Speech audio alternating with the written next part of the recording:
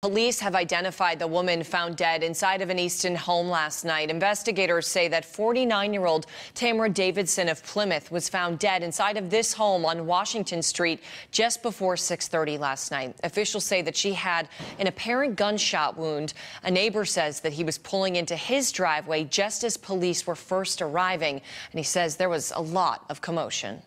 I had my turn signal on coming into the driveway, and the police cruiser was, the first police cruiser was bolting in there, and at first I thought he might have just been pulling someone over for speeding, and literally by the time I got out of my car, like I said, it was, a bunch of fire engines, ambulances. It's kind of scary being 50 feet from where it happened, Officials have not said whether anyone has been taken into custody.